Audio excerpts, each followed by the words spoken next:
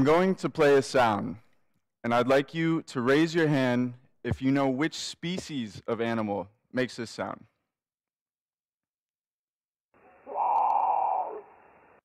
One more time. One? I'm impressed. Well, for the rest of you, that's Nyctibius grandis, the largest species in the potoo family with a wingspan measuring just under a meter. At night, the great potoo flies about preying upon large insects and even bats. It is one of our strangest feathered friends. Let's play again. Raise your hand if you know which animal makes this sound.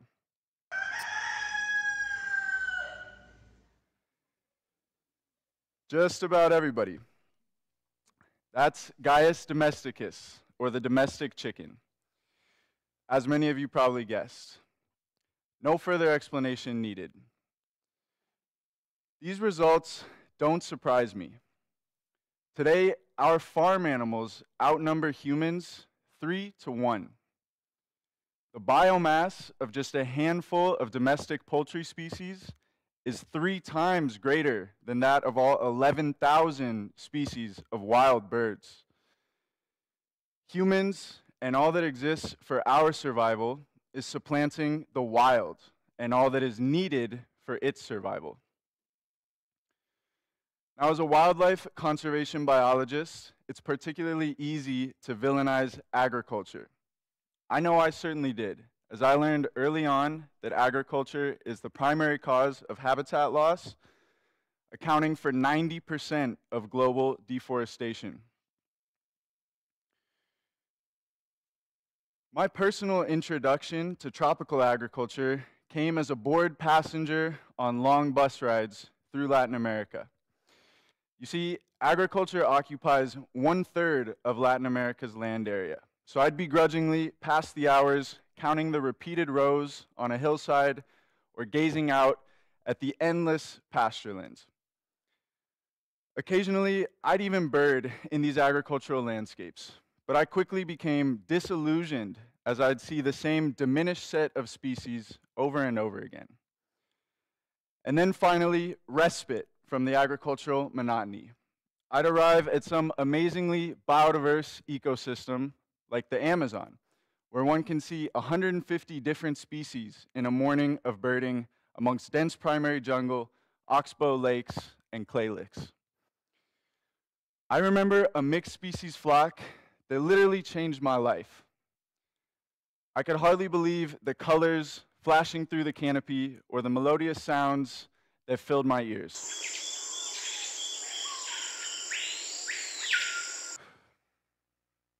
But sadly, the very existence of these amazing species is in peril. Wildlife abundance has declined by 70% in the last 50 years, and today, 1 in 4 species is classified as threatened or endangered. This is not just a concern for enthusiastic birdwatchers like myself, but a concern for all of us. Biodiversity is critical to the food that we eat, the water that we drink, and the air that we breathe. So as I began to understand the importance of biodiversity, and I witnessed firsthand agriculture's devastating impact on it, I began to resent agriculture and even those who practiced it. Until I stayed with Oldemar and his family for a week.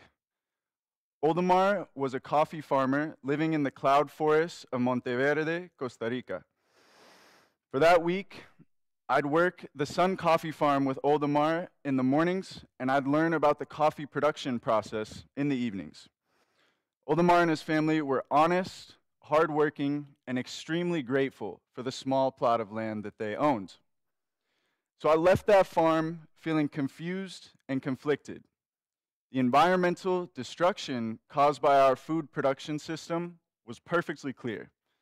Yet I had just had this near magical experience with this incredible family that was entirely dependent upon agriculture for their existence.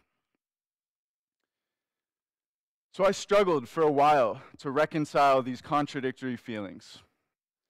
I combed through biology textbooks looking for an answer, but ultimately I gained perspective in a history book. In 1492, Columbus sailed the ocean blue. I read, indeed, European powerhouses set up shop in foreign lands to extract their resources and bring back unimaginable wealth to their home countries. But legacies of colonialism also established the infrastructure required to process raw materials like timber, a culture and knowledge of resource extraction, and a population of colonizers ready to claim the terra nullius, Latin for nobody's land. Of course, this wasn't really nobody's land, and these expeditions led to the enslavement, displacement, and slaughter of countless indigenous groups. From a conservation perspective, these colonial voyages laid the groundwork for the commodity-based economies that continue to drive environmental degradation today, as exemplified by this mining operation on indigenous lands in the Brazilian Amazon. Reading between the lines of my history book, I reformulated the rhyme that I learned as a child. In 1492, Columbus sailed the ocean blue, and through, pillaging always ensued. Acknowledging this on-the-ground reality is critical when thinking about conservation in tropical nations. Traditional approaches to conservation have focused on setting aside strictly protected areas where no resource use or extraction is permitted. These models, sometimes called fortress conservation models, pit the preservation of nature against the economic well-being of the peoples inhabiting an area. Such models are strictly not viable when established communities depend on the land for their livelihoods.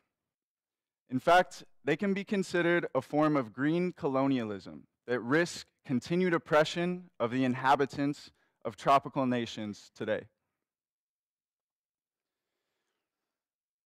A recent year-long Fulbright grant to Columbia provided me with a transformative look at an alternative approach to conservation. I spent much of this year in the foothills of the easternmost chain of the Andes, in a hyper-biodiverse transition zone with rugged mountains to the west, the rolling plains of the Llanos to the east, and the Amazon jungle to the south.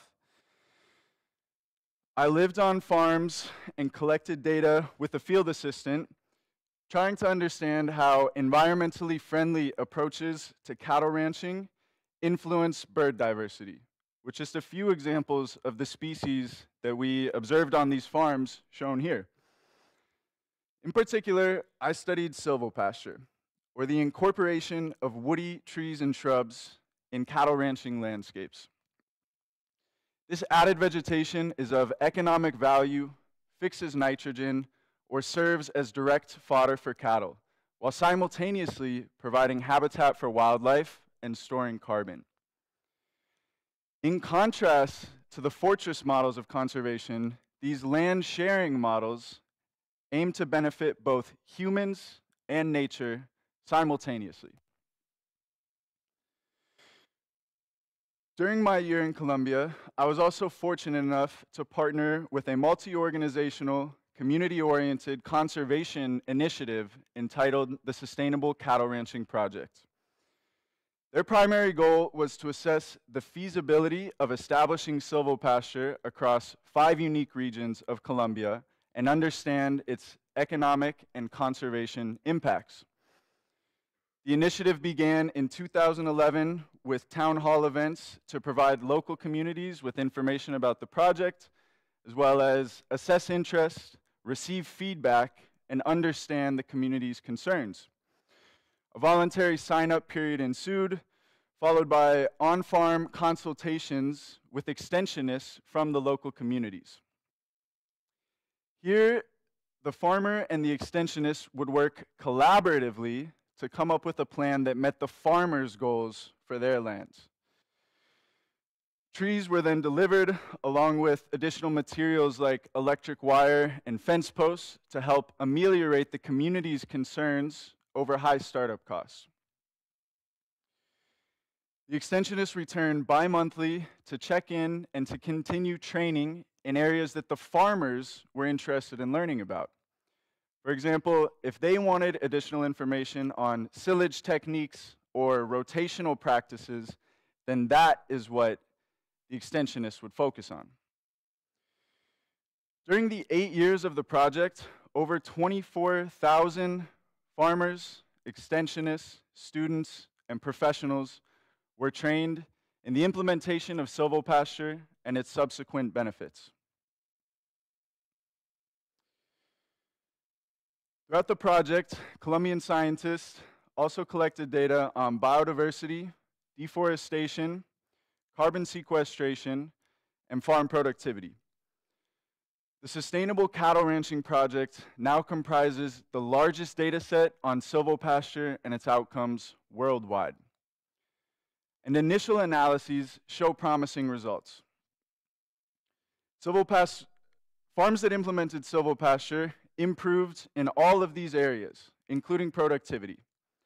Silvopastoral farms had more and more nutritious forage, and cows showed increased milk production and nutrition, all while requiring less land to do so. And these on-farm changes translated into financial returns for farmers, which was particularly important for the 75% of project participants that were small-scale producers. In fact, over the 8-year life of the project, average farmer income increased by a factor of 2 to 4, depending on the intensity of the silvopastoral systems that were implemented. I can't emphasize this point enough. Silvopasture was a win-win for both humans and nature in this pilot study. And now this is something that I can get excited about. Cattle ranching is the predominant anthropogenic land use worldwide, accounting for 70% of the total agricultural area. But the principles learned here can even go beyond just cattle ranching. Right here in British Columbia, we grow delicious grapes, berries, grains, tree fruits, and much more, all of which could be done incorporating native vegetation into the landscape and reducing pesticide use. These changes are fundamental if we are to give biodiversity a fighting chance in the nearly 1/2 of Earth's habitable landmass that's occupied by agriculture today. So as a conservation biologist, I'm excited by the massive landscape scale change that alternative agriculture could bring about. But as a human, it was the connections that I shared with extensionists, local biologists, farmers, and their families that was more powerful still. For example, in my year in Colombia, I shared my passion and knowledge for birds every opportunity that I could. Yet I learned at least as much from locals, even about birds. I remember one night getting up from the dinner table to walk back to my room, when all of a sudden I heard this from above. I looked up, and it was none other than Nyctibius grandis, perched ominously in a nearby tree. I immediately ran back to grab the family to show them. When they saw the bird that I had just called Nyctibius grandis, they laughed and said, "That's la bruja," which means the witch in Spanish. I realized they knew la bruja quite well, as they went on to explain that it got its name due to its eerie song and the shadows that it casts as it flies about on moonlit nights. It turns out that our different ways of knowing were complementary, not contradictory. I've covered several topics today, but there are 3 important messages that I hope you'll take home with you. First, and this is particularly important as a scientist from the global north, Acknowledge the colonial roots that have led to present-day economic realities in tropical nations. Furthermore, recognize that conservation, particularly the fortress model, can exclude indigenous peoples and local communities from their land and actually reinforce legacies of colonialism. Second, listen to the communities where you work, respect local ways of knowing, and co-develop conservation solutions with communities to ensure their priorities are addressed and rights are respected. Finally, and only when there is desire from local communities, strengthen capacity that will remain in country. And you might as well start young. The owner of a plot of land may change, trees may get chopped down, but knowledge can never be stripped, and once ignited, the passion for nature and its conservation is rarely dampened. I hope you'll join me in the fight for a more sustainable and just future for all.